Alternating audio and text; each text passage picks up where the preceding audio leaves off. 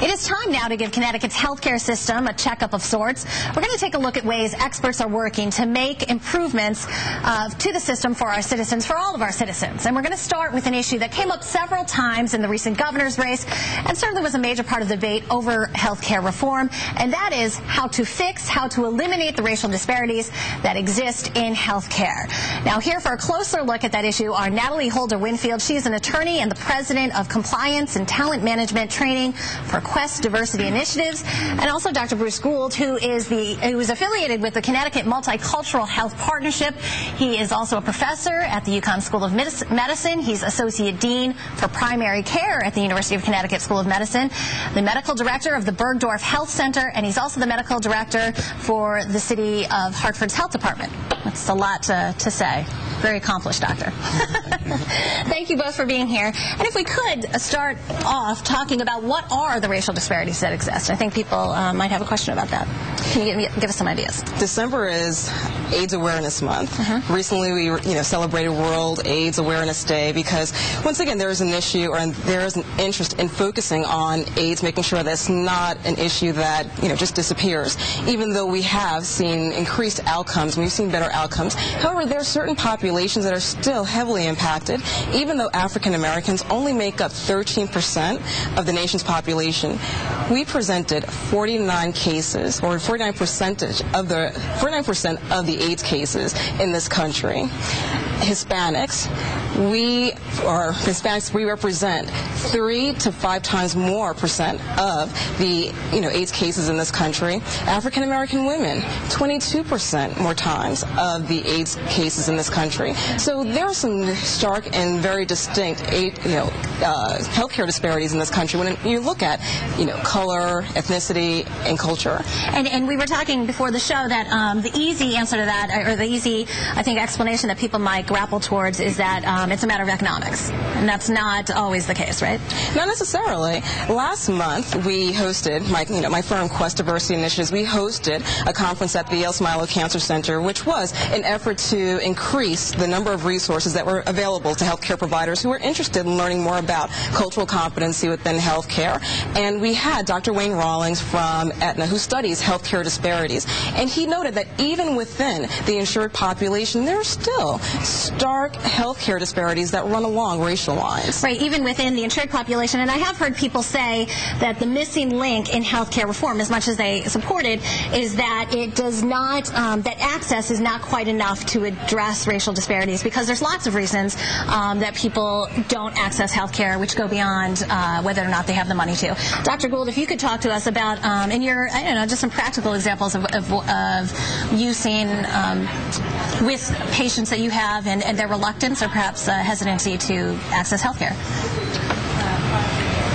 Taking care of patients is part science and part art, and I think part of the art is trying to build a bridge between the provider and the patient so that you can actually share both who you are and who the patient is. I think that trying to rely solely on what we learn in textbooks really doesn't work. I often say to my students that when all else fails, ask the patient. And I think when we talk about health disparities and we talk about cultural competence, cultural awareness, cultural sensitivity, in fact, asking the patient about their background, about their culture, about their health belief system often helps us take what we learn about general populations and apply it specifically to an individual person sitting in front of us and their really very specific needs and community from which they come, because otherwise you're just not successful. I think what Natalie was saying about health disparities is absolutely true,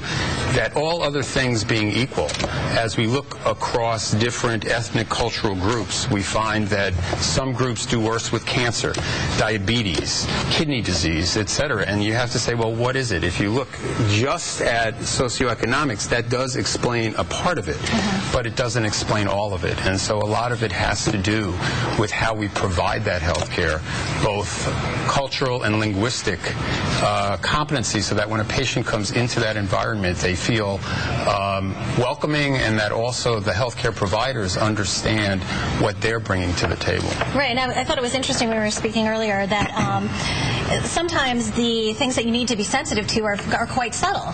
You mentioned there might be culturally they don't want to be looked at in the eye, or they don't want to be touched. So that would be an instance where, Natalie, you can chime in on this too. I mean, is that something that because you can't have a doctor know everything about every culture. They're not like a cultural anthropologist, but and that would be impossible. Right. It's like me saying that I'm going to teach you how to bake every cake in the world. It's impossible. Even though I can show you how to bake some cakes, I'm not going to be able to teach you everything about baking every cake, but I can teach you processes. I can teach you about mixing. I can teach you about the process of how do you go about baking a cake. So similarly within healthcare, even though you're not going to be able to learn everything about every culture, you can, as Dr. Gould mentioned, start asking questions so that you can learn more about each culture that you're encountering. The last thing that you want to do is stereotype anyone. For instance, I would self-identify as African American. However, there are people who look like me who self-identify as being Latino. There are people who look like me who self-identify as being West Indian American or just West Indian. So you never want to make those assumptions, or even go a step further and think, oh, I can learn everything about all these different populations through a cultural competency training course. So what sorts of things, Dr. Gould, have you done in your clinics or with your students to help them to become more aware of these sensitivities and subtleties? At UConn, in the undergraduate medical education curriculum, there is a whole section on cultural competence, not only ethnic, cultural, it's also about transsexual, sexual orientation. And there's videotaping. There are actually standardized patients, so actors that come in and take on the persona and symptoms of a certain disease as well as cultural issues. And the students actually are run through these standardized patients both in order to learn more, but also this is used as a test, so that as we promote students from one year to the next year, or from one level of training to the next level of training, they have to pass certain tests in actually interacting with a patient. Now, granted, these are standardized patients. They're not real patients, but one would hope that if they are able to interact in a certain way with these patients, that it would at least carry over to some degree to real patients. And just to bring it back, the reason that this is important is because if you aren't sensitive or you don't make the patient feel comfortable, then they won't come back and seek the care that they perhaps might need. And patients are very good about sensing if you don't value who they are. A large part, I think, of cultural appropriateness, cultural sensitivity, is just valuing diversity. And patients will sense if you don't value their culture and their ethnic group, etc. And by doing that, things open up. But the other piece is that as you're trying to create a diagnostic plan and a therapeutic plan for a patient, to actually get them to do certain things, to take pills, etc., unless there is that trust and that shared value of each other, they really don't move forward with it, and so you don't get as good outcomes as you might otherwise get. Right, and you had mentioned to Natalie also that it has to do with even how doctors and nurses and the staff interact with each other. So often we forget that our healthcare facilities are workplaces, and the last thing that we want are workplaces in where people don't get along with each other. All of us have the experience, or know of someone who has the experience, of working in an environment in where there's a lot of dysfunction and where there's a lot of discord. When people don't get along, their teams are not working cohesively, and that often leads to poor outcomes. So in healthcare, one of the most important professions you can think of, you want to make sure that people are working cohesively and that people are working as a team to ensure that there are better patient outcomes. Good example, the U.S. Veterans Administration.